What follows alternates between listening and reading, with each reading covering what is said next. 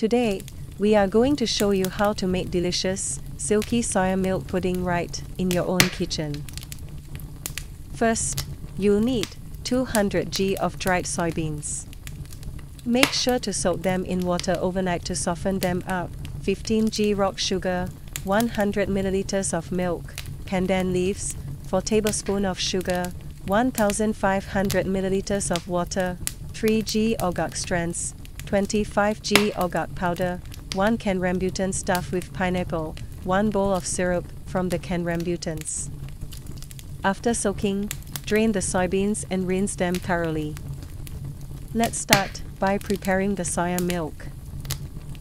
Add the soybeans to the blender with a bowl of water.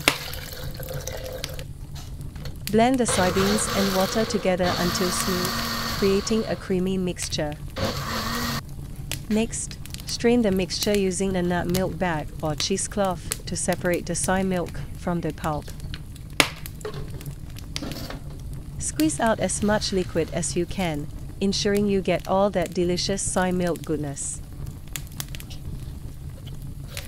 Repeat for the remaining soya beans.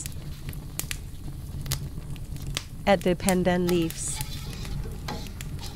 Bring the pot to boil. Stir well until it boils. Let it simmer for 5 to 10 minutes. This allows the additional fragrance from the pandan leaf.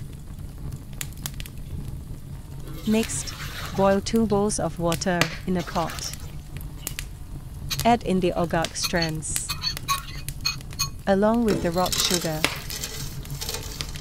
To increase the chewiness texture, sprinkle in the ogak powder while continuously stirring to avoid any lumps.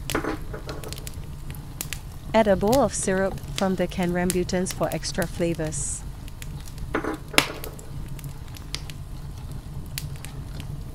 Mix in a bowl of sugar to increase its sweetness.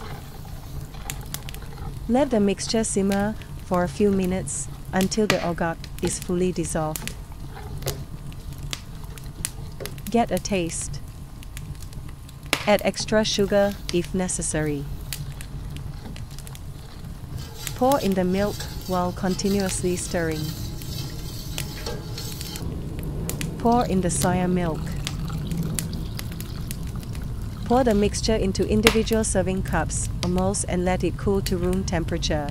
Once cooled, refrigerate the pudding for a few hours until it sets and becomes silky smooth. That's it. This concludes the steps for our homemade silky soy milk pudding. Like, share to your friends and subscribe if you find these useful. Now, it's time for you to prepare and enjoy yours.